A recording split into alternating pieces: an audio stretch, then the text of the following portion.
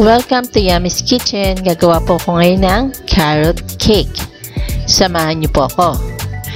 Nasa screen niyo po ang mga kompletong listahan ng kakailanganin niyo. Screenshot niyo na lamang. Simulan natin. Una, balatan natin yung ating carrots. Sumunod po, i-grate natin yung ating carrots at isang tabi pagkatapos. Next, gagawin na po natin yung ating cake. So, dry ingredients muna. All-purpose flour, baking soda, baking powder, at salt. Haluin saglit at isang tabi muna. Para sa wet ingredients, 4 na pirasong itlog. Ibibit natin to hanggang mag-paling color. Habang binibit, ilagay natin ang ating asukal.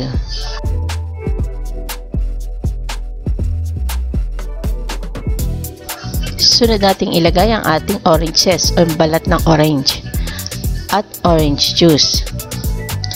Tapos ang ating oil. Continue beating lamang po hanggang maging paling color na. Next, i-add na po natin yung ating flour mixture.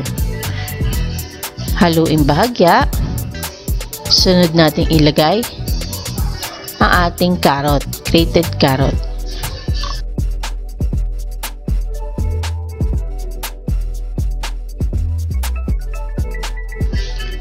Haluin pong maigi hanggang wala pong buo-buo. Pag nahalo na po natin, ilipat natin sa ating baking pan na may parchment paper. Itap po natin ang raisins at ng cashew nuts. I-mix po natin saglit gamit ang barbecue stick or kahit na anong meron kayong stick. Tap natin 3 times sa table. Bake for 45 minutes. After baking, eto na po siya.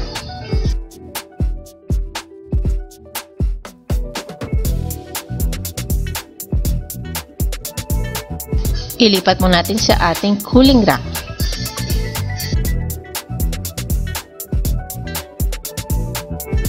Alisin po natin ang ating parchment paper at hayaang mag-cool down. Ito na po ang ating carrot cake.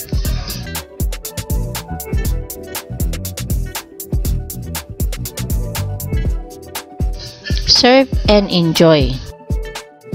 Kung nagustuhan niyo po yung napanood nyo, huwag niyong kalimutan mag-like, share, and subscribe sa aming channel. Thank you for watching po.